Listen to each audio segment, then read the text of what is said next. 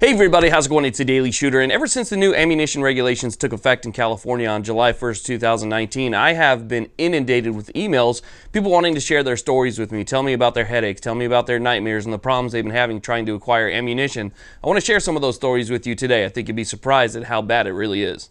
This channel is proud to be sponsored by the Firearms Policy Coalition. These guys are out there every single day fighting for our rights, so make sure you go and you check the link in the description box, sign up, become a member, and donate when you can.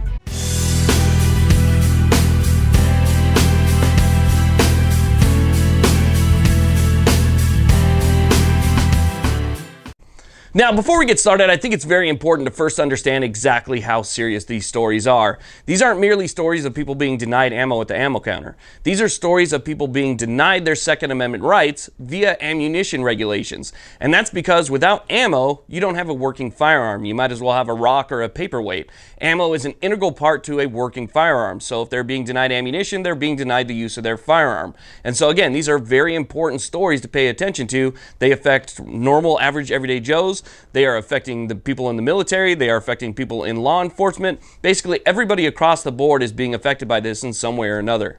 Now, this first story really aggravates me. This is probably the one that gets under my skin the most, and that's because it affects service members in the state of California. I was contacted by a member of the military who is stationed up in Central California.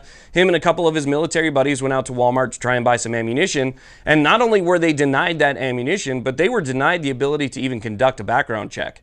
The reason is because the ignorant clerk behind the counter said that they had to have a California ID in order to run the background check. These guys went in with their military IDs, which should have been fine, but still they were denied ammunition because the person behind the counter didn't know what was going on. Now, before I answered his question, I wanted to make sure I got some clarification, so I texted Brandon over at the Firearms Policy Coalition, who sent me a section of the law which pertains to that. So I want to read that to you guys real quick. If you're in the military, pay attention. Section C, the ammunition vendor shall collect the ammunition purchaser's or transferee's name, date of birth, current address, gender, hair color, eye color, height, weight, and driver's license, or other government identification number in the manner described in Penal Code Section 28180. So you can have a military ID or other government ID. And the reason that that is in there is because if you have, let's say you have a California ID, but it says Federal Limited Supply, or you don't have a California ID, you're going to have to come up with some other type of federally recognized ID. For instance, you can have a Federal Limited Supply ID, but you're going to have to bring something else like a passport or other federal ID to show them in conjunction with your ID to go through the background check. But if somebody shows up with their military ID, they shouldn't be denied. They should be allowed to go through and get their ammunition. So here we have guys that they stood in line. They decided to volunteer for something bigger than themselves. They decided to stand up and basically risk everything for our country, for the freedoms that we all enjoy. And here they are being denied their basic Second Amendment rights. These are guys who will put a gun in their hands and we'll send them off to war. But at the same time, we won't even let them buy a box of 22 at Walmart. This is absolutely ridiculous, and this is the one story that really pisses me off. Now, you guys are really going to enjoy this next story, not because it's a positive story, but because there's actual video footage of what happened. There is another guy here on YouTube. He lives in the state of California, and on his YouTube channel, he went ahead and posted his experience with being denied ammunition. Now, he is in that same boat that I just spoke of. He has a license that says Federal Limited Supply. He was aware of exactly what he needed before he walked into the store, so he brought his passport along with him. He had his Federal Limited Supply ID, and he had a valid passport, but he was still denied because the person behind the counter, again, ignorant of the law, said that his passport wouldn't work. He said it's not considered a valid ID. Well, your passport is a government issued ID. It's got your name, your address, it's got a photo on it, you know, it's got a date. I mean, everything that you would need to be a valid ID issued by the federal government is going to be in your passport. So this guy brought that with him and he was denied ammunition. Again, he was even denied the ability to conduct a background check, just like the service members that we spoke of previously. So this guy was denied the ability to purchase ammo and was even denied the ability to go through the background check, again, because of ignorant clerks that have not been trained properly. This is a confusing law. I understand that. But it is something that needs to be trained better by the managers of these stores who are ammunition vendors. If you've applied for your vendor license or if you're an FFL, it's your job to know these things. Now, I'm going to go ahead and I'll put a link to the video. Make sure you guys go over there, check out that video, leave a comment, let them know that I sent you over there, and you know, show them some support, because this guy did everything the right way and he got it on camera. So it's absolutely worth watching. Again, check the description box for that link. I want to thank him very much for sharing that story with me. So check out his channel. It's just an amazing video.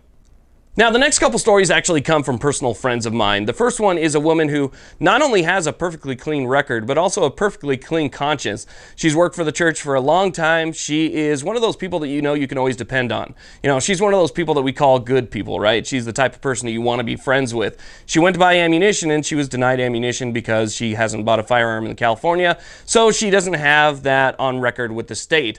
But the person behind the counter was not aware that there was an extended background even available, the one you would pay $19 for. And so since he didn't know that was available and didn't know how to conduct it, didn't even know where the buttons were, he couldn't do that. And since he couldn't do that, she was denied ammunition and had to leave without anything. So she was denied her Second Amendment rights, again, because of the ignorance of the clerk.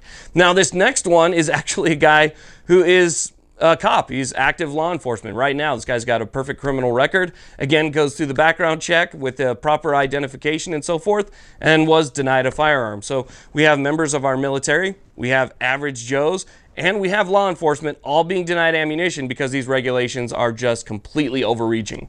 Now, to be honest with you, I could probably go through these stories all day, but they're going to start to sound the same. And that's because people are either getting denied with the proper documentation before the background check, or they're getting denied after the background check, and they're good, upstanding, law-abiding citizens.